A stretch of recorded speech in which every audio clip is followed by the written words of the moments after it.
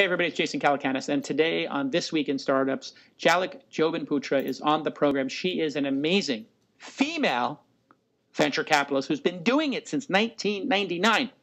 And we have a rambling, awesome discussion on this week's episode about, well, a little bit about the Ellen Powell trial, a lot about how she invests, why she invests, and how companies are growing, and looking at a global perspective about how startups are crossing borders, M-Pesa, Bitcoin, Abra, lots of great name drops in this, and lots of great perspective on where the world is going. Really a global episode. Stick with us. It's an amazing episode. That's what it's all about, man. They said, money is the root of all evil. What? Funny how it feeds my people. Yeah. We ain't gonna live like equals until we get the money, spend the money, and defeat you. Yeah. Money is the root of all evil. What? Funny how it feeds my people. Yeah. We ain't gonna live like equals until we get the money, spend the money, and defeat you. Hey everybody, it's Jason Calacanis, and welcome to another episode of This Week in Startups. This is a program where we talk about technology, startups, being a founder, an entrepreneur, and the process of building products and services that might, if the stars align, change the world. And one of the big topics has been, where are all the female venture capitalists, right? We had the big Ellen Powell trial that put it front and center. There are not that many female venture capitalists. So, you know, producer Jackie is an amazing four-time Emmy Award-winning producer, and we were talking, we're like, we have to find every female venture capitalist, get them on the program at some point in the next year or two. And, of course, Jalak, now when did you start in venture capital? 1999. Okay. So, Jalak Jobanputra. Jobanputra. Jalak Jobanputra. I got it. Jalak like Halak. That's easy for me to remember because it's like Halak sticking on the top of my head. Jobanputra. You started in 1999 in venture capital. Yes. What was it like back then? And let's have like a frank talk about, since it is the topic of the moment, women in venture capital. It's changed a lot in 16 years, or has it? Well, like I definitely see more women in venture at junior levels, more than I used to. But, I mean, there's just a Babson study that was done, right, that said the actual number of senior women in the industry has gone down. So it went from 10% in, I believe it was 1999, to 6% now. So the senior positions have actually gone down. And there's a lot of junior positions. When we say junior position, what does a junior position in a venture capital firm actually mean in terms of what you do and how important you are? Because Ellen Powell was hired as not an executive assistant, but a chief of staff, which is kind of, I think, you know, like a souped up assistant, admin, thinker, you know, that pairs with someone like John Doerr, correct? Well, not a lot of venture firms have that role, so yeah. I can't speak to exactly, what she did. Right. But I'm sure there was a strategic element to it. I mean, yeah. She did it after business school, I believe, so I don't think it was a very junior role. Yeah. She's definitely not an admin if she's got an MBA. Right. So chief of staff means something a little more than that. Yeah, like when I was at Intel. So I started off in venture at Intel Capital, and Andy Grove had a chief of staff that, was a very senior person at the company. Would write speeches, probably. Well, that was part of the role, I believe. Strategy. and gets to travel, and make sure, everything's okay when he's traveling. But what about those junior roles? What are those like? So it's usually an analyst or an associate. It can be pre-MBA or just post-MBA. They're responsible for sourcing deals and doing diligence on deals. It really varies on the firm in terms of how much responsibility, how much decision-making power, or input they can have. And so I'd say the smaller the firm, the more, they're able to step up and be more of a key part of the investment team. So when you were an associate back in 1999 at Intel, I wasn't. Oh, you were an associate. I've never been an associate. What did you come in as? So Intel Capital, which is I believe the largest corporate venture. For sure. Entity out there, has it was a strategic investment manager, but I was basically responsible for deals from sourcing all the way through sitting on boards. Oh, really? So it is like being a partner. Yeah. So you started as a partner. Pretty much, yeah. How did you get that done? Because don't you have to start as an associate? Well, Intel just isn't set up that way because, I mean, what they were doing at the time, and I'm not sure how much this may have changed, but they're taking people with experience and then also people who can interact with their business units as well as, external investors. And what was the climate like in venture capital back then? Because it's fascinating to me that the actual senior positions have declined. What do you attribute that to, do you think? Well, I'm not sure. I do see a lot of drop off. I see, and venture in general has drop off between, junior positions and then who gets promoted up to partner. So, I think regardless of gender, there's a lot of drop off in venture where associates may leave, go get some operational experience, and maybe never come back. I mean, some of them just enjoy being operators more. And at the end of the day, venture is a slog. I mean, venture capital and a career in venture, I mean, it's exciting. I love it. Obviously, I've been doing it for 16 years, but it's not as glamorous as people tend to think it is. Yeah. And so it really requires, a lot of kind of resilience and loving all of it, right? All the, day to day of what you're doing. So would the fact that it's maybe so male dominated lead you to believe that maybe that's why women don't make it to those senior positions? That maybe they're dropping off in a higher percentage than men because it's so male-dominated? Do you have friends who are females who left and said, gosh, it's just too much of an old boys club? Or I just don't like working with these people? I have friends who left and went into private equity, which is interesting. Even more of a club. Well, there's definitely a quicker return to capital in private equity than there is in venture. Yeah. So that goes back to really enjoying the whole process and the longer time horizons that you're dealing with in venture. But look, there's any time you have a dominant, demographic, and I was a banker before I did venture. I was an entrepreneur after banking, but, spent 3 years on Wall Street. So I'm very kind of familiar with these male-dominated, strong culture environments. And, you do have to, I mean, a lot of stuff that came up during the trial, that stuff does happen, right? Yeah. And hopefully things are changing. And I think the trial was great in terms of shining light on, some of these more subtle biases. And most of the time they're not malicious.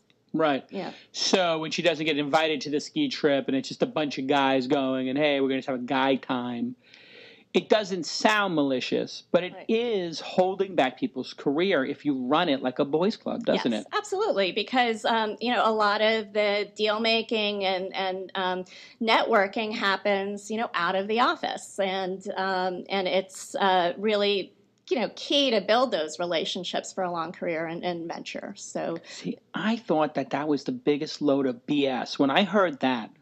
Yeah. And the email said stuff like, well, we don't have enough rooms and the woman wouldn't be comfortable here. To me, that was some sexist BS because it's like, we're going to Aspen. There's not another place in Aspen for a woman to stay that's not, sleeping in the bunk next to the guys who are having a guy time. Yeah. I mean, it's complete BS, don't you think? Well, look, I wasn't in the room. I wasn't, but I these things happen and they need to change. And I think the only way things are going to change, quite honestly, is just to have more of a balance. And, I love to see women come into the industry. I think women make great investors. And there are lots of studies that have been done with other asset classes on the returns that female investors get versus men. So I just want to see more of a balance. I like working with both genders. I'd love to work with more women. So you like humans? I like humans. You like humans. You kind of have to like humans. You kind of have to like humans to be in this business. So you talked before about like, hey, it's hard and you have to, I guess, be resilient and you have to be sort of made for the venture space. What is hard about being a venture capitalist? I know, everybody else who's hearing you say that and watch the Ellen Powell show, I was like, what's hard about making $500,000 a year and going to Aspen for work? I'm running my own fund. I'm not making $500,000 a year. And it's really, I mean, especially doing your own fund like I am right now. I mean, you're an entrepreneur, right? I'm spending just as much time working as my entrepreneurs. I mean, in some way, in a lot of ways, I feel like that I'm more aligned with them than I've ever been. And but it is. I mean, VCs have to fundraise, right? They have LPs and investors that they need to send updates to, and quarterly, financial, yearly audits, and so there's just a lot of similarities of running a fund and running a company. I mean, you are running a company, and so. And then you have to do deals and manage the investments and be able to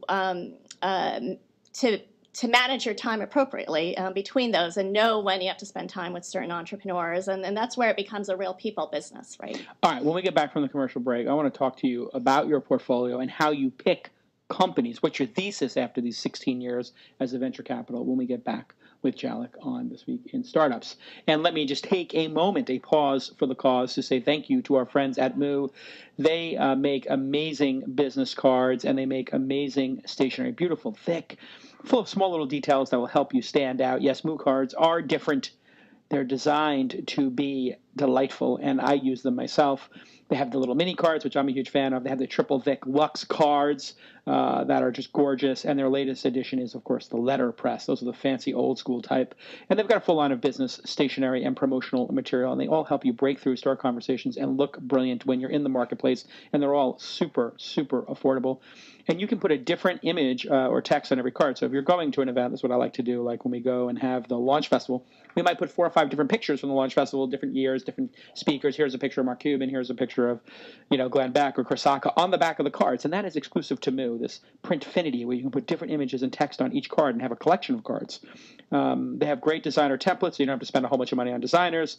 That was always the waste of money for entrepreneurs to go spend $10,000 on stationery. We used to do that in the old days. Now you just go to moo.com and you get it for just tens of dollars. It's super, super affordable, and premium is their standard. So everything's rich, thick, and lovely. Save 25% on all printed products and accessories when you order by Wednesday, April 29th. Yes, order by Wednesday, April 29th, and you will get 25% off on all products and accessories. Head over to moo.com, moo.com, and everybody thank @moo.com. I love reading ads. Yeah, I'm a lucky guy because I only read ads for things I love. I've been using Moo cards for 10 years, so I love them. Moo's great. You love them, right? Yeah, it's great. Yeah, you can order cards. It's easy, and you can do it yourself in like 10 minutes, and it's fun to do it with a little builder. And it's just one of those very well done products. I'm so lucky to read a product for. It's like reading if I had to read an ad for my favorite restaurant, it'd be like, I love the steak frites here. It's like, I love Moo. It's my steak frites. All right. How do you pick companies to invest in? Well, you have to have some signaling now. What is your signaling? What is your secret to going, I can just tell this person's going to change the world, or this idea is going to change the world, or what is it? Yeah, I think it's a combination of the person and their vision. And I mean, you always hear about how important it's really about the entrepreneur, right? And because the markets are moving so quickly now, and there's so many competitors in any space popping up. So, one of the things I really look for is someone who's very passionate about their idea and the idea's ability to change the world, ability to sell other people on it, right? Because that needs to happen quicker than ever before in this environment that we're in.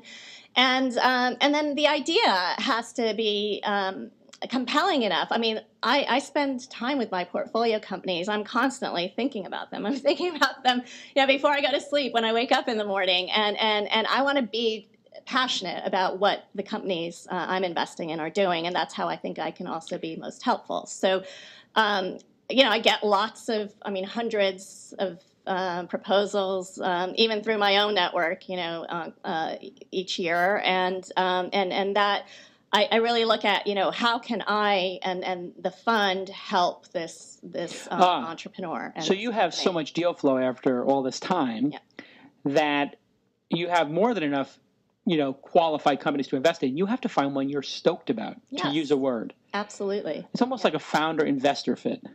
I like that. Like you have to be, because if you're not super stoked to go to work for the company and tweet about it and meet with them, it's kind of a bummer for everybody, right? Yeah, I mean, I'm out there selling the company, when I'm talking to, potential partners they may have or later stage investors, right? And I want to believe in that company just as much as the entrepreneur does. All right.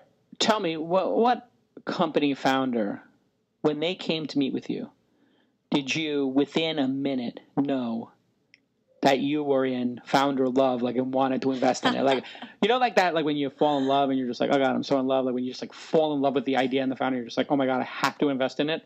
Yeah. Like you're not even it happened to me with Uber and Thumbtack. Like I wasn't even a minute into these companies, and GoWalla too. I was just like, God, this product is so gorgeous. I got to give this person money and go. Which one was the one that you had that with?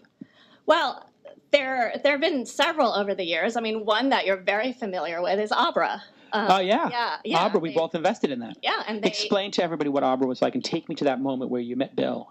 So Abra is just launched at the Launch Festival. Actually, won the overall award, right? Yeah. And they did a round about 9 months ago. Mm-hmm. And I met Bill while he was raising that round. And Abra is using the blockchain, so the Bitcoin infrastructure, to create a network of tellers around the world that are connected by smartphones. So kind of like an Uber for remittance and cash transfer across borders. I have spent a lot of time in the emerging markets and in Kenya specifically, which is kind of ground zero. You spent time in Kenya. I was actually born in Nairobi. Oh, okay. And so you definitely spent time there. Yeah. And I have invested in Kenya. Actually, one of my other portfolio companies is BitPesa, which is... You're an investor in BitPesa? Yeah. We just had a board meeting this morning. Do explain BitPesa for everybody who doesn't know. Let me go back to Abra. All right, go back to Abra. Let's go back to Abra. Right. So Bill is a very experienced entrepreneur in the cross-border remittance and mobile or cash transfer space, and that combination of this vision. When I first heard about Bitcoin, immediately I thought about M-Pesa, which is the mobile money system in Kenya, where the majority of the GDP actually goes through this mobile money system. And I thought this, Bitcoin and blockchain infrastructure can actually be the M-Pesa for the rest of the world, right? Where there are no real boundaries, that you can do these transactions on your phone with lower fees than if you were going through all these intermediaries. So he represented exactly, what I thought the real potential, or some of the real potential of this new infrastructure could be. And then you combine it with his passion for it. I mean, he'd spent a lot of time learning about Bitcoin and thinking about it in a really smart, strategic way of, how do you work with the current infrastructure and how is it going to, build over time. And then, all his experience. I mean, he's a grown-up founder who... yes, he's not a 20-something. He's over 40. Yeah, I mean, I have nothing against, first-time founders, but, this is a big, big vision. And knowing that someone knows the space so well, has been working in the space for a while... you don't count it against them. You don't count it against them. I mean, the bias in our industry is against people who are over 40 starting companies.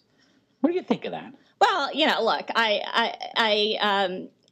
I think San Francisco and New York, are somewhat different in that way, right? Because you have a lot of domain experts in New York who, have been in their respective industries of financial services or media, or fashion, any of these industries, they've built first careers and are now transitioning over to more digital. So by definition, careers. They're going to be 30 or 40 or 50. Right. And you do have the younger founders too, right out of school, who are building great companies. Also, I've backed those as well as older founders. And, so I think it's it depends on what they're trying to do, who they've gathered around them to execute on that.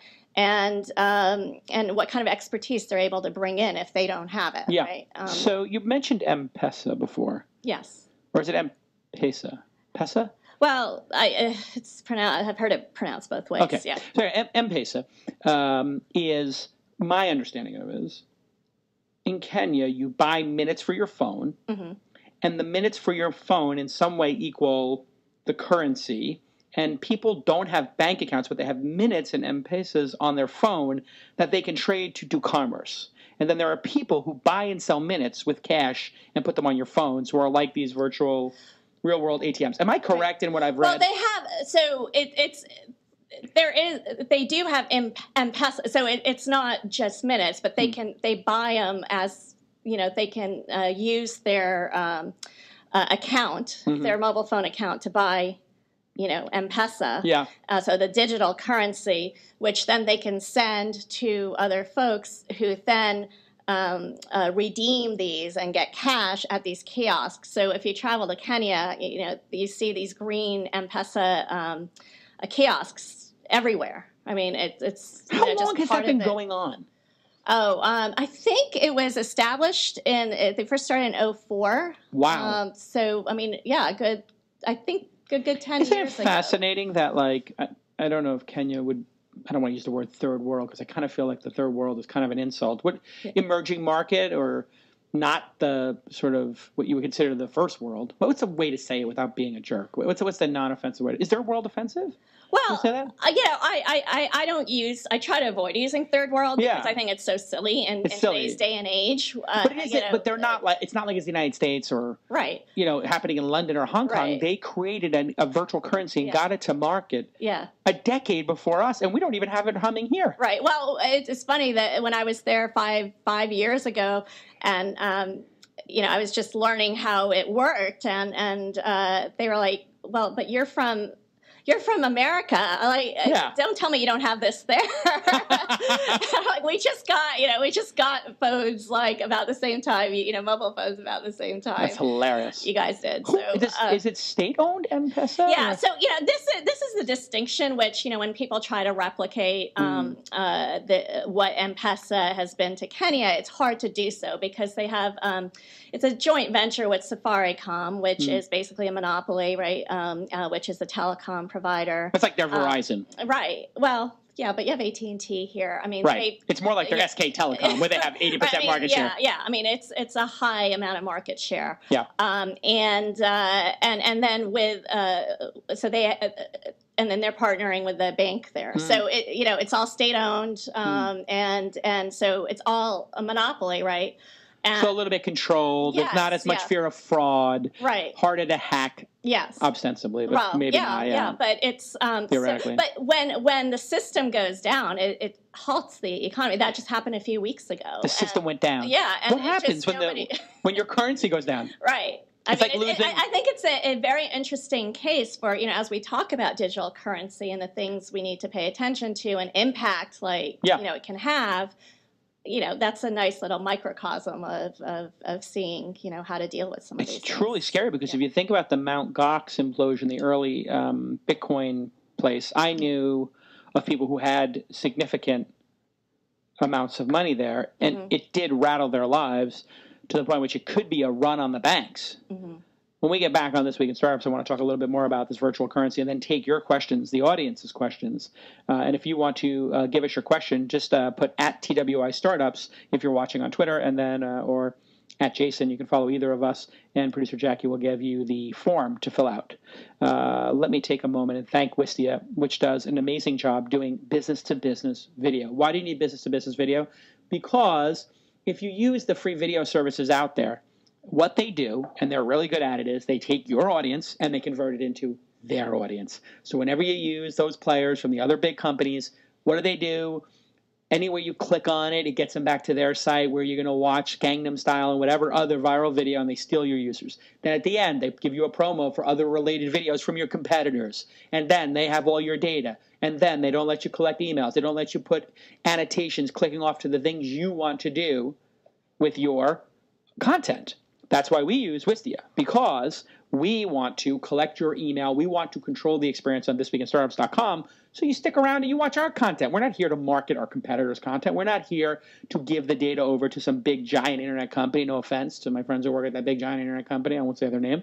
But Wistia gives us control of it. Just like we want control of our mailing list from MailChimp, or just like we want control of our websites with Squarespace, Wistia is in that class of product. It's a gorgeous, awesome product that I missed investing in, and I want to kill myself over it. I literally begged the entrepreneur to let me invest, and he's like, we make money. We don't need money.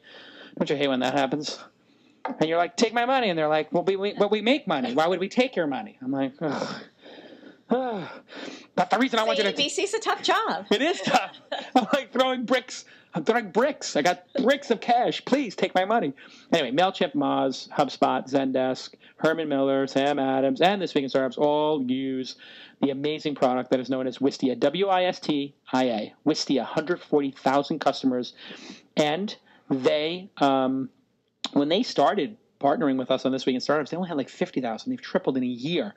Amazing analytics, trends, viewer streams. You can see down to the viewer how long specific viewers watched videos, if they went back and watched another section again. And you can capture email addresses before and after the video plays. So you can say, hey, before you watch this video, would you like to join our mailing list? You know what? We add dozens and dozens of emails a day. And when you have emails, you have power because you own your customers, not YouTube or somebody else. There's a reason why YouTube and Facebook will obscure and not let you collect email addresses, because they want you to be dependent on them and their ad networks. If you're a smart entrepreneur, you'll use Wistia and you get control of your own mailing list. Better to own 1,000 emails than to have 10,000 or 100,000 subscribers on YouTube or followers and likes on Facebook, where they're just going to make you pay through the nose to buy back your own customers. It's insane. Don't you think that's insane when they did that and they just make you pay for your Facebook friends again? I hate that. That's why you need tools like Wistia, so you can get control of your destiny. And by the way, they have tons of support, 24 hours, all that kind of stuff if you need help. New tools and features specifically for marketers, and you're not going to get that on Vimeo and YouTube. Tons of resources will help you get off the ground. Guides for choosing the right microphone, building a lightning setup for $100, using videos and emails together, all that stuff. They train everybody how to do it. And you can start a 2-week free trial. Wistia.com/twist, Wistia.com/twist. No credit card is required, and you can upload as many videos as you like. They're just a dynamite company and a fantastic product that will let you control how your content is distributed and help you build your direct relationship with your audience, which is critical. Thank you, Wistia. All right. I love reading ads for products I use. I had to get that off my chest about just everybody's like using these other people's platforms, and then they wind up... Yeah. You're like, have you ever talked to your customers? Like, I don't know who my customers are. It's like, well, it's kind of your job as an entrepreneur. What makes you crazy about entrepreneur? Like, entrepreneurs are hard to deal with, right? People talk about venture capitalists are hard to deal with. Entrepreneurs, I mean, they became entrepreneurs for a reason. What are some pet peeves you have, like things that really entrepreneurs should focus on doing better that will help them succeed more? What are the common mistakes entrepreneurs make in your mind? And then we'll get into VCs and the mistakes they make. Yeah, how can they do a better job? That's a good question. So what I see often from a pitch all the way through, the company as it grows is just being aware of the competitive landscape and where potential competition can come from. And it's not the obvious ones, the folks that are directly in the market, but understanding, like having a more holistic view of the market, right? And so sometimes entrepreneurs, can be so heads down building and not looking up and seeing, what else is going on. And that's where advisory boards, where investors, if they're doing, their job, they should be alerting entrepreneurs to, or at least sharing a point of view of the broader market and where it's headed. Getting out into the real world helps, doesn't it, as an entrepreneur? We find sometimes they lock themselves in their offices and just go down the feature death march. Yeah, this whole idea of just working 24/7, I don't think is healthy for the individual nor the business and the outcome of the business. Work smarter. Yes. Yeah, I always tell people, get out in the real world. Talk to those customers. Yeah. All right. Here's a question from the audience, and it's anonymous. But without a warm intro, what's the best way to get your attention? That's a good question. So warm intro is obvious. Yes. Like, hey, if Jason emails Jalak, or if Jalak emails Jason, that's a warm intro, like Abra. We might trade, deals like that. Yep. What's the best way to get your attention if it's not a warm intro? Well, I do take cold intros, and they often come in through LinkedIn or somebody gets hold of my email somehow, and that shows some initiative. Yeah. But I have a blog. I've been writing in it for many years, since 2007. The Barefoot Venture Capitalist. Barefoot VC. Yes. Yes. Hold on a second. I'll take a little aside here. Are we getting distracted again? You obviously have not watched this program. Yes, we're going to get distracted. What is the Barefoot VC about? Are you retired on an island somewhere? What does this mean? Well, I like islands. I like, look, I've done some pretty adventurous traveling in my days. Really? I hitchhiked around Burma by myself in 2007. Right when the protests were starting, and they started while I was there. It was during this around the world trip I did, and went to the Himalayas and hung out there and hiked for a week, and have gone to the Congo, spent some time in Rwanda, went over to the Congo, got a driver myself, and You went to the Congo and Rwanda? Yeah. So it's kind of dangerous, is it not? Or is it safer now? My view is it's important to get out there, and the media reports one thing, right? Mm-hmm. And the reality on the ground, I mean, some of it's close, right? But I'm not going when there's an active war necessarily, but I think it's important to really see what's really going on. And that's where, the Barefoot VC comes from. So I wanted something that captured kind of who I am. And I also think the application or the link back to venture is that I think the best VCs are close to the ground. Like, if they're not somewhere in, sitting in some nice office complex somewhere and just sitting there day in and day out and taking pitches, but they're out there in the real world experiencing, what everybody else is experiencing. And that's how you spot trends. That's how you stay ahead of things. Got it. And that was the link back You're to brave. VC. I would never go to Rwanda or Saudi Arabia. Rwanda is very stable right now. Is it stable now? Yeah. Any of those places that have like a State Department warning, I'm a coward. I wouldn't go. Yeah. You know why? My life is so good right now, and I work so hard to make it good. Yes. I don't want to risk it. Yeah, I don't want to go anywhere dangerous. Yeah, but it could be dangerous just walking out the door, right? Like, I think you have to be smart when you're doing those things, but I think the media also blows certain things out of proportion. I like the State Department's approach to it. Like, Mexico City, probably not a good idea for Americans. Cancun, okay, maybe. Although that's been known to be dangerous around there. Is it too? Yeah. Yeah, but you know what? I'll go to Hawaii. I'll go to Hawaii and Italy. Hawaii is always a good option. Hawaii and Italy. That's it. I'm not going anywhere dangerous. Yeah. I'm a coward. I have to say, I get invited all the time. I'm kind of really torn about the Middle East because I feel like I need to understand it better. It's like the most important there's a lot of important things going on in the Middle East. Yeah. Good things and bad. And I feel like I need to understand it more.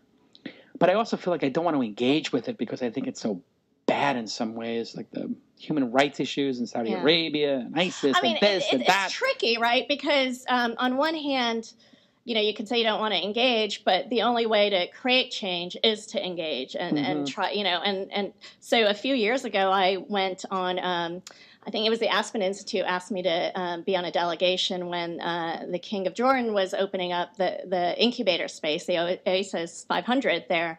And, I was amazed. This was like 3 or 4 years ago, and half of the entrepreneurs in that incubator space were women. And, the perception we get sitting here is that, it's a horrible, and they're obviously Saudi, and, there's certain places that are not so great for women and women's rights. But here you have a country smack in the middle of all of that, which, their ratios are better than what we see here. It is really, it really is paradoxical where you have some countries in the Middle East or even going over to Pakistan where like you just have this range of human rights. Yeah. One place is caning their wives and daughters. Another place is throwing acid in the faces of their wives and daughters. Yeah. And then the other places are having women entrepreneurs, founders, presidents, and in Congress and Senates and all that kind of stuff. Yeah. And if you look at India, India is on fire right now from a startup and tech perspective, right? And so many of these, these companies that are getting funded are started by women. And that's, in a country where, you still have child brides, right, in the rural areas. So it is. But I do think that engaging and trying to support, where you can and help try to further some of that change, it matters. Yeah. I'm obviously I haven't conflicted. This convinced show's you. not all about me, though, so we'll start with that. So when you get those warm emails, back to the question of our Yeah. anonymous person here. So let's unpack it a little bit more. You get the LinkedIn, somebody gets your email, they guess your email, whatever it is. Right. They full contact it or do reportive or one of these reverse lookups, who knows? Yep. Is there something in an email that makes it easier for you to say, I'm going to take the meeting? Well, it is what I was starting to say before we got distracted was that, I have my point of view out there very much, what I'm interested in looking at, what I'm excited about, and the entrepreneurs I respond to are the ones that make a link back to, what my thesis is, what I care about, what I've written about in the past. And show how their company is addressing it. I mean, sometimes the link is tenuous, and I can pick that up, and other times it is a stronger fit. And so if I feel like they've done their research and, they're not, I mean, sometimes I get emails addressed to another VC. That's always great when they cut and paste it. And they're like, Dear John Doerr, right. I'm a huge fan of your investment in Webvan. Right. You're like, I'm not John Doerr. No, or I get a Mr. Jobanputra, right? Yes. Mr. Putra. Jobanputra, you're like, Mr. Jobanputra, was you reply back and say, I've CC'd my dad? No, I don't. Well, he's Dr. Jobanputra. Oh, okay. So, no, I don't respond to those. Yeah. Yes, I'd rather spend energy responding to the folks that, have done a little bit of I think it's amazing. Like Chris Sacca emailed today where somebody, he just emailed a quote. If I could just have 30 minutes of your time to explain my idea. Oh, yeah, I saw that. And you're laughing. Well, unpack why that is so laughable for like people who are busy venture capitalists and angel investors. Why is that such a horrible approach? Well, it's. I mean, if we were to accept that 30 minutes from everybody who asks for just a little bit of time, and that was pretty bold to say just 30 minutes, because that's actually a large chunk of time, right? Yeah. And I mean, we would never sleep. I mean, we'd be, triple booked, right? I mean, the number of people, like my day is just spent like back to back, meetings, right? And I try to spend Fridays to think and absorb and not take meetings because I think it's important to have that time. And it just shows a lack of understanding of what this person does all day and how, even I get the 5 minutes. I just want to grab 5 minutes, or I'll take you to coffee. Yeah. Thank you. Thank you. Yeah. I'll take you to coffee and pick your brain. Right. And, I would love to accept more of those, but it's just not possible to do that. And the better approach is to understand who you're pitching, target your pitch, like you're saying, having read their blog. Yeah. Such a better approach. Yes, absolutely. And, a lot of VCs and investors will tell you how to approach them on their Twitter feeds and what works for them. To not actually do your research just shows like almost a level of cluelessness that would preclude somebody from investing in you. Yes. Because if I invest in you and then you start doing that to clients, they're going to laugh you out of the room. Yeah, and that's a good point, right? I mean, the approach is very indicative. I mean, that's how they're going to approach customers or potential employees, and it's a kind of a maturity level of interacting with people. And my favorite is I'm working on a project. It's called Abra, and it does money transfer. I know that you were very involved in M-Pesa, and you were born in Kenya, in fact. Here's what it looks like. This is an early mock-up in InVision. Please don't share it. And if this is of interest to you, I'd love to answer any questions you might have. I'm sure email would be the most efficient.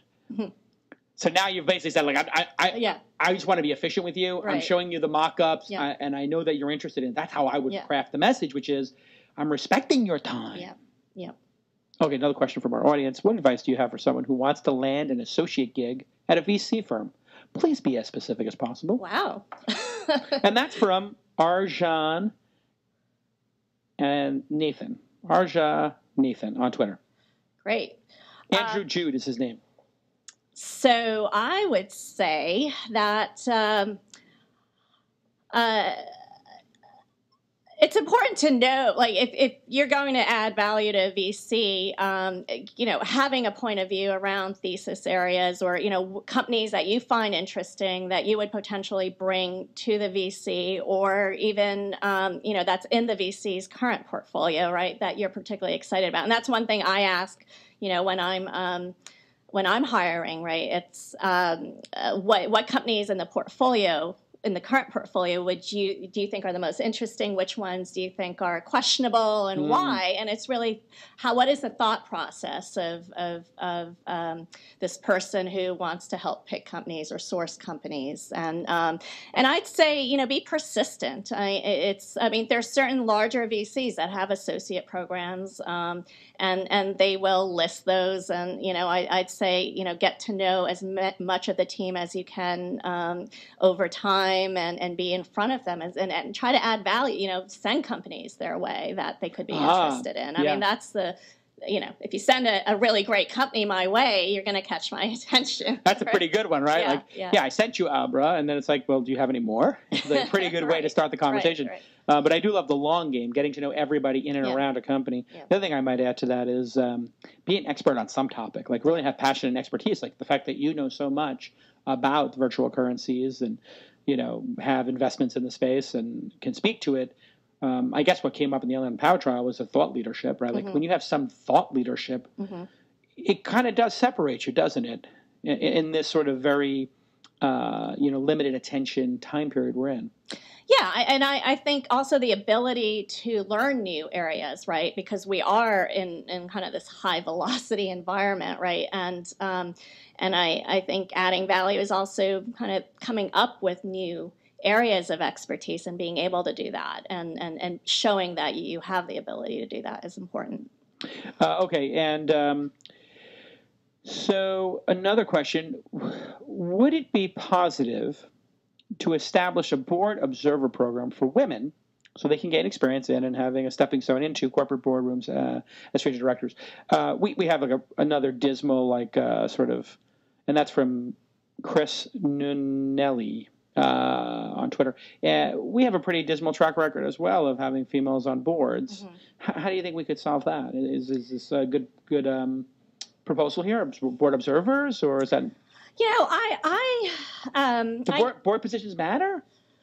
I think it's very important to have diversity on boards. Yeah. We've seen so many scandals kind of get swept under the rug because we have kind of this old boys, and it's not necessarily that they're all old boys, right? But this network that is very chummy with each other, and they really fail on the governance side, right? Of what a board is supposed to do and hold management accountable for different things. So I think a diversity on boards is very important. I think there are tons of women who have the ability right now to serve on boards. They're just not asked to do it. Yeah. And so this whole idea if they need training, everybody needs training for their first board, but come on, the women are out there, and just try a little harder to find them. And it does seem like because the venture capital industry takes the first couple of board seats, and it's 90% plus male, it's just mirroring that. Yes. And then that goes off and, perhaps makes the founders and the existing board have to reset at some point to say, hey, what's going on here? Yeah, I'm seeing more and more companies take on independent directors earlier on in their evolution than they used to, and that's also a great way to add diversity, right? So when are you referring to that guy, Jabakish Chahal? Oh, Gurbachev, yeah. Gurbachev. Yeah. You know that guy? I have met him over the years. Is he a true piece of garbage like he seems to be? Tell me honestly. I don't know him well enough, but I think, look, his record speaks for itself. He's being sued again. Yeah. For sexism. This time he didn't beat the person up 140 times or something. But my God, talk about an insular board. They were supporting him. Yes. Until it leaked. Right.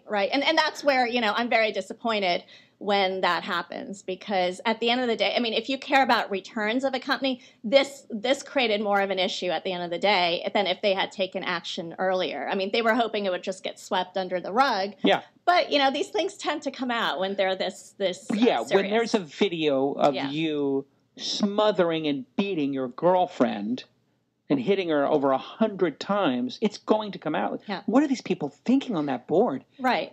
It's insanity. Yeah. I really couldn't. I mean, I do believe it because I've seen this in different situations happen again and again, and it's the cover-ups you're talking about. Right, and hoping that the problems go away, but they rarely do, and it usually costs the money and the investor, the company and the investors money in the long term, right? And that's not being a good fiduciary, right? Yeah. The company or your LPs. Okay, so tell me about your fund, futureperfectventures.com.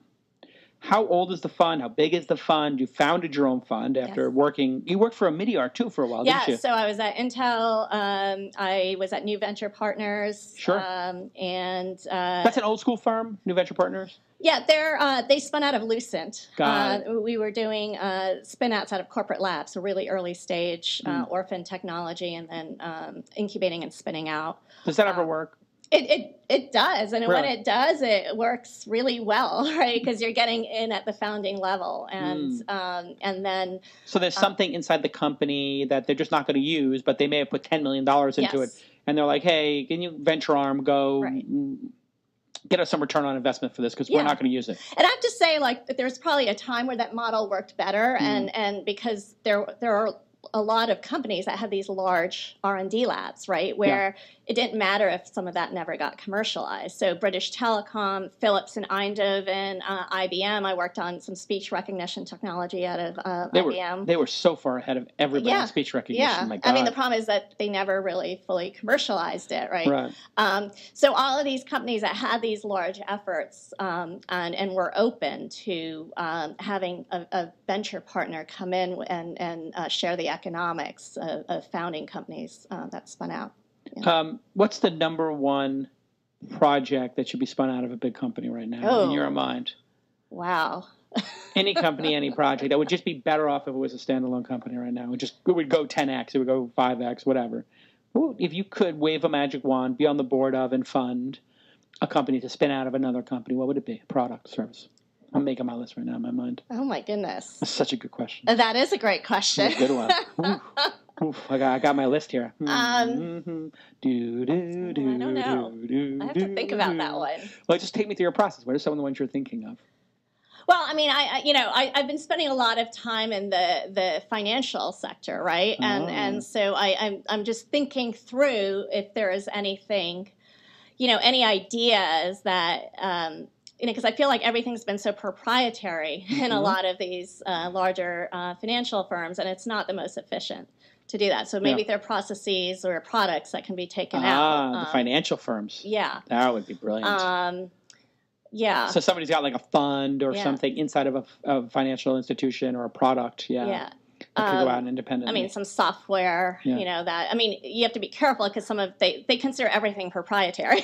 and that was always one of the challenges because sometimes you'd show them the value of spinning it out and they want to keep it, but that they weren't going to be able to really benefit as fully from it if it's internal. See, that's external. That's the way to look at it is what is being held back because it's inside of something bigger. Right. That would then on its own become so much more whatever. I immediately think of Amazon Web Services or YouTube. I'm a consumer guy.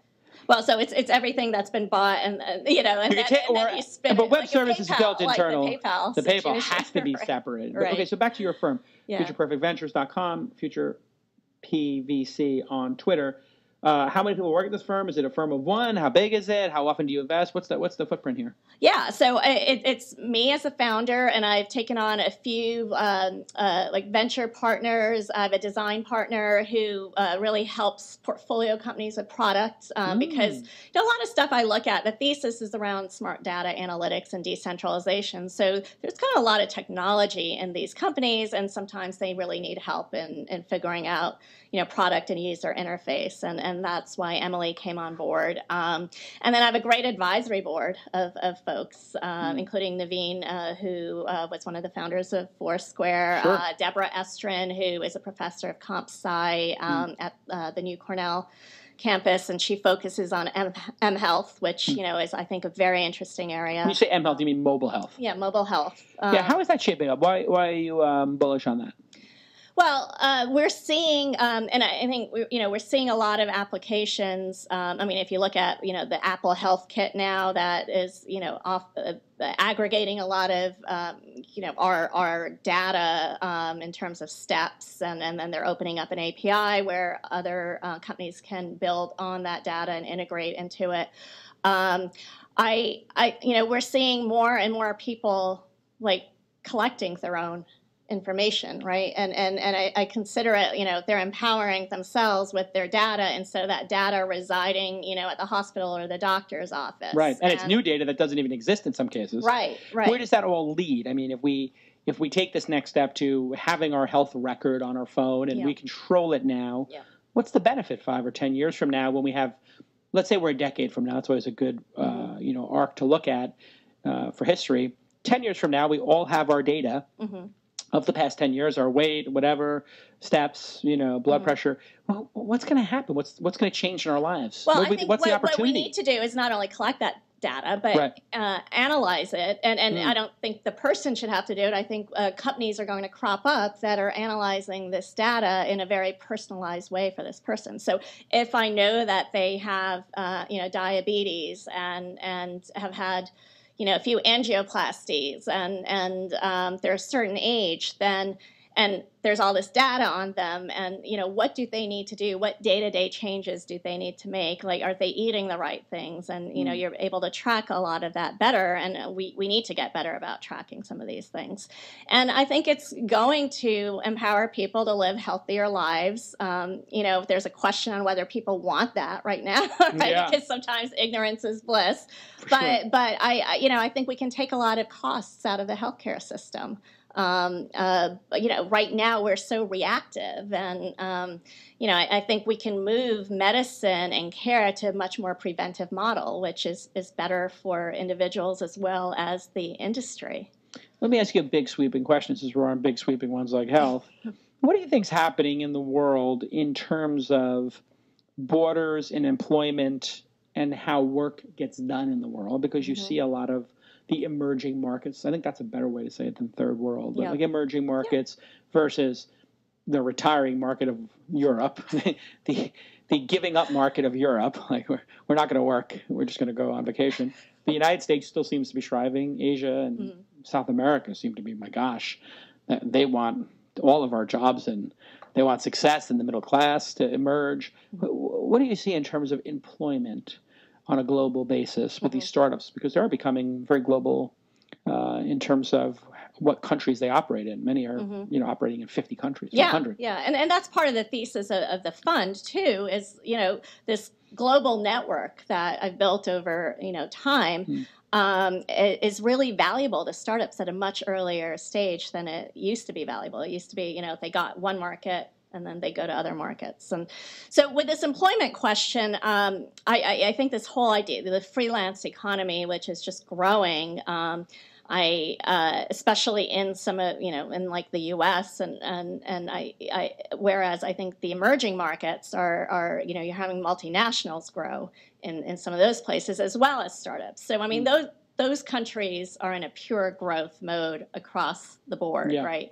But I think this whole idea of this freelance economy and then all these services, you have Q and you have like Postmates and all of these that I think they have to figure out, how to maximize kind of the human capital that they're utilizing. I don't think they're quite there in doing that because there's a lot of churn. And so I just think we have to start thinking about work and the way people work very differently. What will it look like? I mean, do you think people are just going to work 10 hours a week, 20 hours a week in cities and then go live outside the cities in, cheaper existences, which in a way is what happened in China, where people go to the factories and then take their long trade ride back to the north and, live for a couple of months, on the farm, as it were?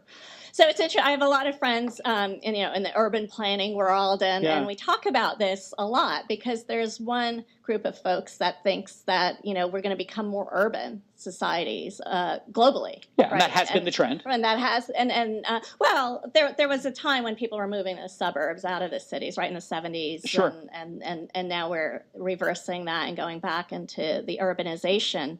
And then there are other folks who just believe that, because of the internet and being able to work remotely, that actually, we're going to see spreading out of people Who's to right? also lower costs. So, I'm a city girl, right? Yeah. I like the city. I see so many benefits of being in a city and having that density and that face-to-face. I mean, New York, I love New York. There's, and I think that's been a key factor in how, the startup scene has grown there is because of that proximity and the face-to-face. Collisions. Yeah. And so I don't think that's going to go away. And you look at something like Mumbai, right? And I spent a lot of time in India, and it's these cities are just booming, right? People are still moving into the cities. It's and so I think that's really. How many people in Mumbai? Is this like 20 million people now or something crazy? I don't know what Tens the latest. It's just like massive. They're dwarfing humanity. like Manhattan's, 5-10 million people, and this idea that there, 10 million people come to Manhattan Island or something during the day, and there's 4 or 5 million there. It's like. Go to Shanghai or Beijing or Mumbai. Like ride a train during rush hour there. What's it like? Oh, it's people hanging off, the edges and on the outside. Yeah, literally riding on the top of the train. In their work clothes. It's It's madness. It's great. It's great to see the growth there. Yeah, I kind of feel like there's something weird happening in the United States with, have this big debate over the minimum wage. Mm-hmm. And then you look at hiring for startups, and we both invest in startups that are not necessarily in a major city. And they're like, okay, one group of people is paying $60,000 for an engineer, and another group's paying $160,000. Mm-hmm. And you're like, it's the same quality of engineer. What's the difference? Yeah. And it's like, $3,500 a month in rent in one city. Yeah. And $600 in rent in another. Yeah. How can we have the same minimum wage in two places that have a 5 or 6 or 7x cost of living difference? Yeah. It's madness. Yeah. And I can't believe, I come out here to San Francisco like once a month. I used to live out here, and I can't believe how the city is just, not able to handle a lot, from an infrastructure standpoint. This place right? is completely dysfunctional compared to a place like our city in New York, like a real city. It's not. The San Francisco is not a real city. They run it like it's like a village. I'm gonna offend everybody. I live here now, but let me tell you something. If I ran this city, I would Giuliani up this city like you wouldn't believe. They're going to take this clip and run it when I run for mayor. They're going to Giuliani it up. But I mean it in the good sense of like, we're going to have mass transit that runs on time. Yeah. And that's efficient. And enough with the nonsense where people can't move around the goddamn city. And everybody thinks they can have street parking. Yeah. In this city, people think they should be entitled to not only park on the street, but double park. Yeah. Like they're in Bay Ridge, Brooklyn, or Bensonhurst, where I grew up. In Bay Ridge. Well, let me ask you: do you think that the city was prepared for all the growth? Because the tech companies, a lot of them have moved. Yeah. North. Did they not expect it? Because I feel like they weren't prepared. It's a really interesting thing. I'm doing the research on it. I'm listening on Audible, not a sponsor of this episode, but has been a sponsor in the past. I love Audible. Thank you. Audible, Season of the Witch by David Talbot. We got to make a note, Jackie. We got to have him on the program. Emmy Award-winning producer Jackie. And in this book, he goes over the history of San Francisco and how all these people came here in the summer of love, and all these kids ran away from home, and they camped out in the park. And the permissiveness and openness of this city is truly beautiful and one of its great strengths. Mm-hmm. It's also the fact that everybody believes that hippies and poor people and people with no jobs or whatever, like that recreational, like living outside is cool and groovy. They're like hobos. And it's like, so there's a camp that exists here over decades that feels like it should be a very open, hippie, society.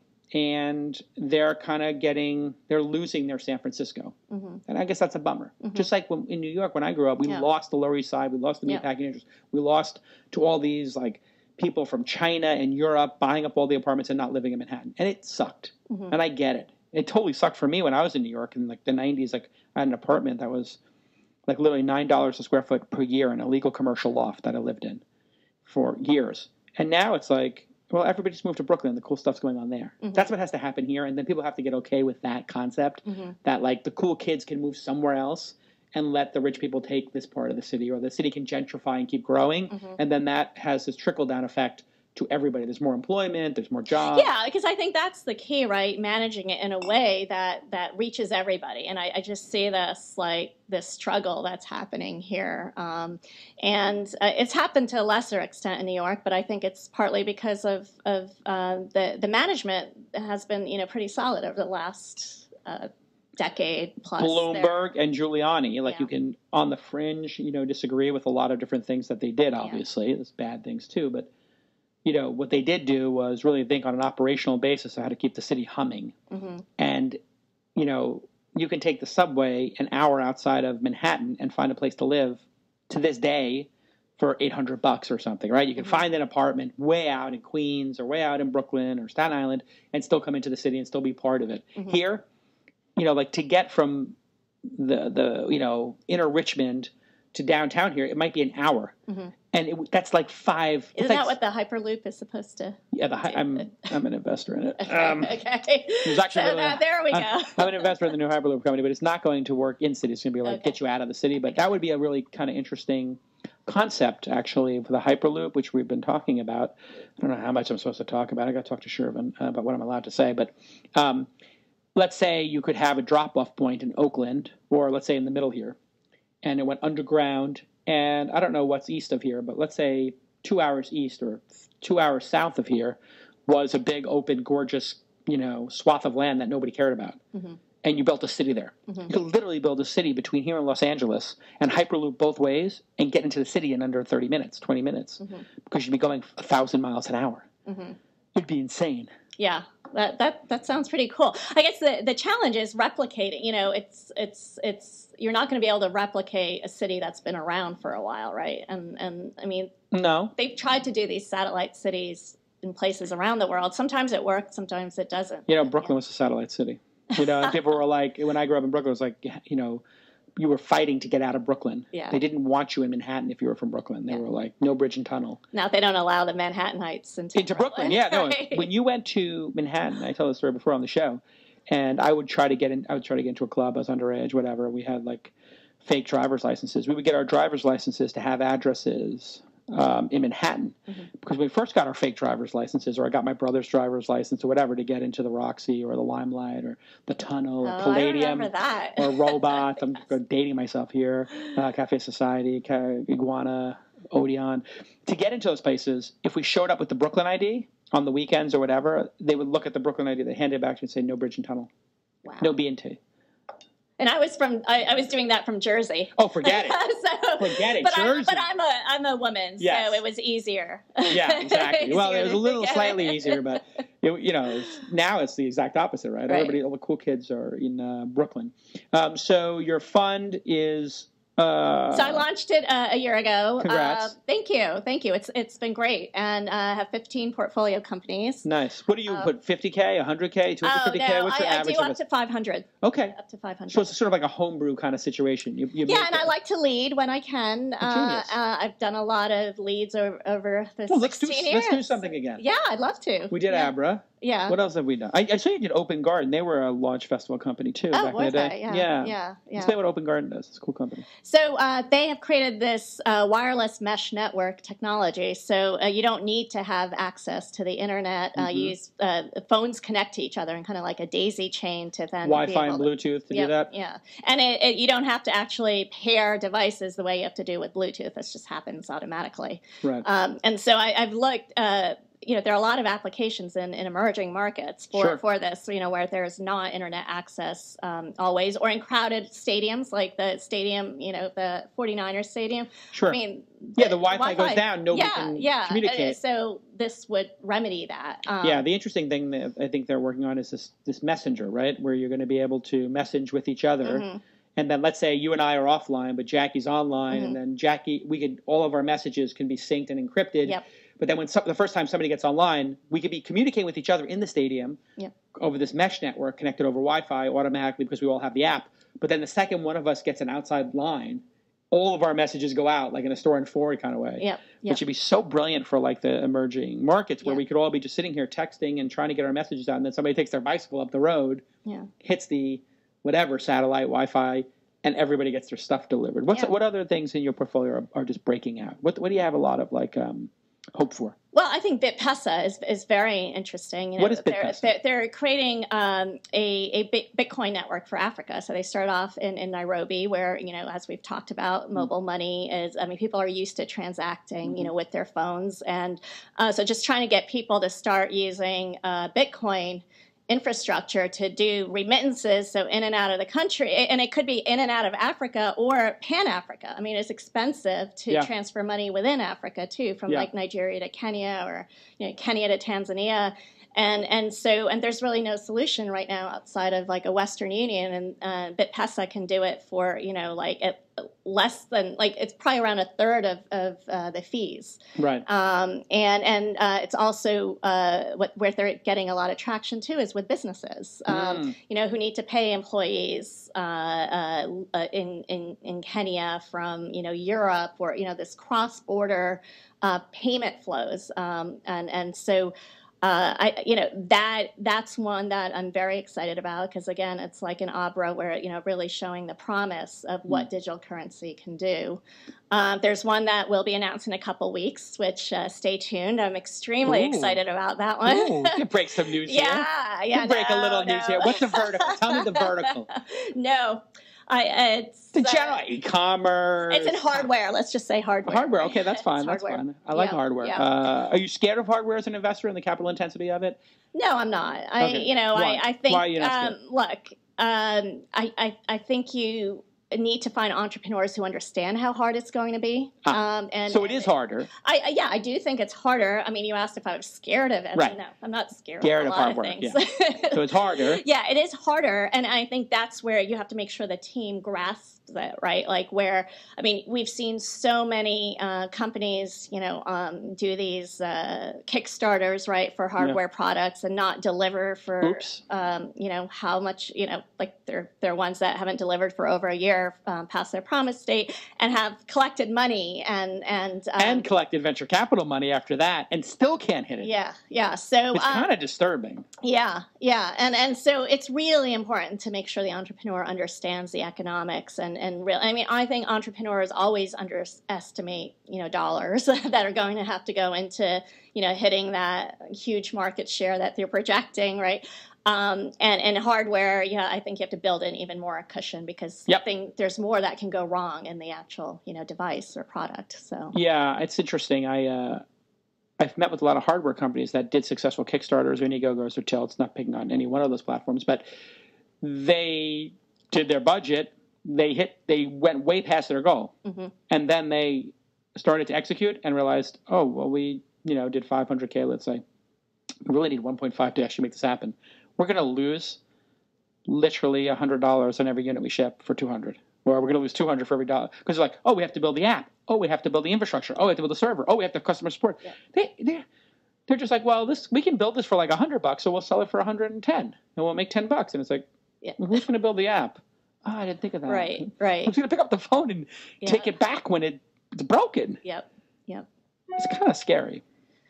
Yep, and which leads me to another company I'm excited about. Okay, when you're talking about customer service, there's a company called Fuse Machines, and they're based in New York. Fuse Machines, what do they do? Yeah, and they have built an artificial intelligence, natural language platform for customer service automation.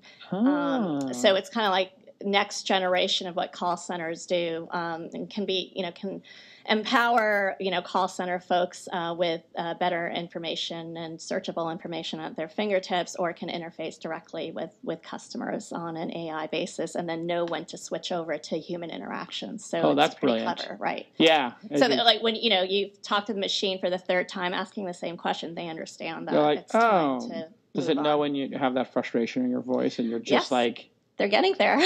When you're like, no. Operator.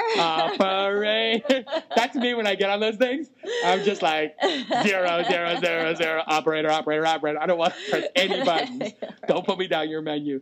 And you're an investor in the Muse, Catherine Minshew's company. Yes. She's been on the program. Oh, she's great. So, she's a dynamo. She was one of those entrepreneurs that, can't say no to. A long time ago.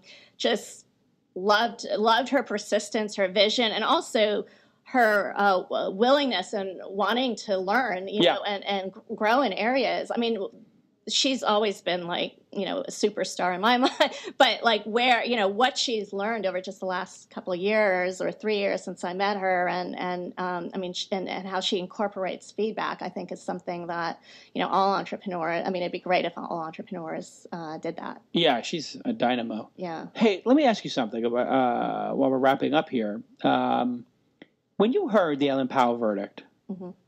where were you and what was your reaction? How did you feel as a woman VC?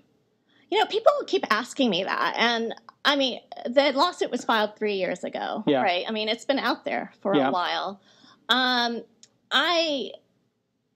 It's interesting, like being in New York. So I was out here, like in the middle of March. So while the trial was going on, I was out here for meetings and everybody was talking about it. It was, talking about it like face to face, but not on Twitter. And not on blogs. Guess that's true.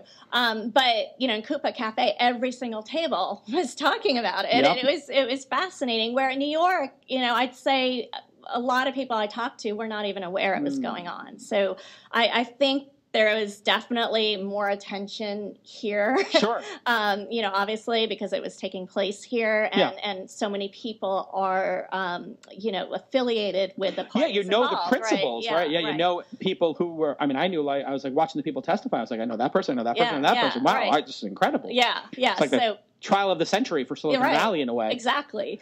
So I wasn't surprised by the verdict. You thought she was going to lose? I think it's a very hard distinction to make. If you look at what the jury was being tasked with, right? And it's hard to directly link the discrimination to the lack of promotion, et cetera. Right. Especially in an industry where there's not a lot of documentation around this, and so no, it didn't surprise me. What did surprise me was the amount of attention being paid to it, and I think versus when the lawsuit was first filed, I think a lot of things have happened in the market. Right, where that make people pay more attention to this. Sure. The diversity numbers were released in Silicon Valley, they were pretty brutal. And so all of that's been picked up and gotten a broader audience than just that one case, right? And so I think it's a moment in time where it does matter. And then you have Hillary Clinton running for office, and so and the gender pay issue that's been in the news, right? So. It's a lot of things that have accumulated. There were some people who were crushed by her not winning. They felt like she deserved to win. Did you think she deserved to win, or you don't know enough? I don't know enough. I wasn't in those rooms. I'm in the industry, but I've never worked at that firm. And Kleiner has a lot of women working there, as I think what a lot of people said. Like, this is the most diverse of all the funds, except for the female-led ones, obviously. Do you think Kleiner is like... Do you think this is like, if any firm was going to be singled out, this is the wrong one to single out? I hear that again and again. Yeah, because that has nobody wants to bring that up, by the way, right? But I want to have a frank discussion here. I'm not saying that's my position either, by the way. But, look, a lot of the stuff that went on was egregious, right? Regardless of which firm it was. Some of those things need to change, right? Like the guy who she had the affair with, that guy was like a predator. On the prowl. Again, I don't know, but there's. Well, he clearly was. It was documented that he's banging on people's doors in the middle of the night. There's certainly characters like that in many different industries, and I've encountered that sort of thing repeatedly in my career. Really? So, did you punch the guy in the face, or you just? As a woman, let me ask you seriously. Like, do you want to just punch these guys in the face, or do you just have to kind of like laugh it off and brush it off and be like, no, and like. Because you don't want to stir the pot and create a big issue out of it because you want to stay focused on your work. Well, I think, the key here, and when I talk to male friends about this, right, is that it's not just one event that happens, right? Like women who are at a certain point in their career, most likely, if they're in a male-dominated world, have encountered many of these different, which on their own, I mean, some of these, on their own are a big deal, but are not a big deal, like day to day, right? And then, but there are enough of those where you realize there's a culture here, that's not the most welcoming for other folks, right? And it can be women, it can be people with accents, it can be lots of different things. People who didn't go to certain schools, right? Yeah, I mean that was was that the famous Paul Graham quote where it's like if you have a thick accent, it really is hard to raise money. I think he said that, right? Yeah, I think he said that. Yeah. How did you feel when you heard that one? I agree with a lot of what's said out there, and I don't know. Again, things are taken out of context, right? Yeah, I think that was the key with him. I think it was taken out of context. Yeah. He was saying like it is like the reality is it can be harder, right? If I'm operating in Japan, and I think his point was like if I was in Japan and my partner's Japanese and is a native speaker, right? And you go to a pitch meeting, let the Japanese guy or woman talk, and the English person would. Maybe do the Q&A. Yeah. But if your accent is so thick that nobody can understand you, right? Like let somebody else on your team present, or really work on it. About the communication and how important communication is. Now, I would like to live in a world where a lot of this doesn't really matter. That and I actually think that's where one of like if you look at where I think my fund adds a lot of value is the fact that like I've done business in I don't know how many different countries. I've heard I don't know how many different accents. I'm like, I didn't speak English when I moved to this country, right? I learned it while I was in school. Oh, you didn't? Yeah. And, how old were you when you got it? 5, yeah. And, oh my God, it's my daughter's age. Do you remember like having to struggle with it or what that was like? Yeah, I mean, I don't know. English is supposed to be an easy language to learn, but I had trouble with it. but I grew up in a neighborhood where there really there wasn't much diversity, and so I'm kind of used Jersey. to in the 70s. Where in Jersey were you from? A small town called Branchburg. Okay. A lot more diversity now. Yeah. It's in Somerset County, but I used to go to Ridgewood, New Jersey in the summers. But were you in northern Jersey? It's central. So it literally right between Philly and New York. Yeah. And so people were just like, who is this person? Right. So and where are you from? And making fun of your name. They never heard your name before. Yeah. Well, my brother had it much worse. So. Oh, really? Yeah. Why? His name translate. Yeah. I probably can't say it. Why not? You can say it. I mean, unless it's up to him, he doesn't want to say it. I don't care. Who cares? But I just say, like, when you come from that kind of background of having experienced it, you're a lot more sensitive to it. I remember the 70s. We I think we're probably the similar age. I grew up. I was born in 1970, but I grew up in the 70s and 80s, and it was definitely like diversity isn't like it is today, where like these young people don't. These Gen Y people, this Earth Connected generation, they don't see race the same way because there's so many mixed race kids. Yeah, it's great. It's awesome. It's just so great to see how far we've come in not that long of a time, right? So. Yeah, I think when we're like, when we're grandma and grandpas and we're like the old people at the table at Thanksgiving when we're like 80 or 90, like just like my grandmother and God rest her soul and like our grandparents were like, they were like the last racists like in our family. Like we're like, oh my God, Grandma, don't say those kind of things. Like one time she said something like unbelievably offensive. Like she literally said the N-word at Thanksgiving. I mean, she had like dementia towards the end, but like literally my 90-year-old grandma says the N-word at dinner. I'm with my Puerto Rican girlfriend. Wow. At dinner. And everybody's just like, Grandma. Yeah. And I think that's like the last generation. Like they're gone. Like nobody thinks that way. And then how can you be racist if you're multiracial? Right. It becomes kind of hard, isn't it? Yeah. Yeah. I think it's kind of a wonderful place we're going. Yes. And, I think technology is a big connector of all of us, right? Yeah. And it's been great in that, there's been a lot that's come along with it where, we have to be careful and guide it, I think, in the right ways. Yeah. God, I hope we live in a post-racial world. It's like we're kind of like going to be this last... We might see it. Like I think we're kind of getting there. You see all these poor black kids getting shot on television by cops. It's kind of makes you I think sometimes when you're in places like San Francisco or New York, you get a different view of the South. You're living in, in unique places, right, that are sometimes closer to like a London or Mumbai than it is to, somewhere in the middle of the South. country. So kind of I think, we've come a long way. We have a long way to go, and but I think we're headed in the right direction. Yeah, I love this idea of like the VCs who can see across the borders. I think that's a huge advantage for the companies that align themselves with you. Disadvantage for aligning yourself with me because I don't know anything and I'm afraid to go to other countries. But we'll co-invest, right? You'll co-invest. You get the best of both worlds. You get the kid who's from Brooklyn and you get the girl from Jersey. All right, Jalak, Jobanputra, I could have you on the program every week. This is great to talk with you. You're good. You have an opinion. You're good for radio. Oh yeah, I love Anybody ever tell you you're good on radio? Like you're good. Oh well, you're good. You have an opinion. You're willing to talk about stuff. It's good radio. Lots of opinions. I'd love to be back. Yes, absolutely. So everybody follow Jalak, Jalak, Jalak. Absolutely. Jalak. Yes. There you go. It means glimpse in Hindi. It does mean glimpse in Hindi. Wow, that's unique. And Jason means nothing in Greek. It just means Jason and the Argonauts. Actually, you know what? I think I'm a hero.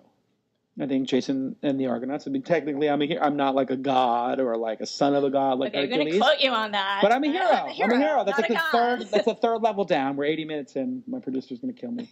Thank you so much, Jalak, for coming on the program. And thank you to Jacob and Jackie for producing the program. And all of you should thank Jackie and Jacob for producing the program. They do such a great job. Follow the show at TWI Startups.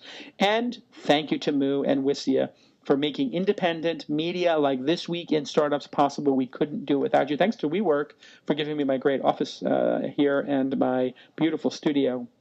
Such a great group of people. If you want to work at a WeWork, they're in like every city and growing like a weed. They raised a ton of money. Just great people work at that company. And why would you sign a huge lease when you can just rent desks for $500 or $600 and a little tiny office that's beautiful and gorgeous and yours, and you can lock the door? I love WeWork. There's a lot of WeWorks in New York. Yeah.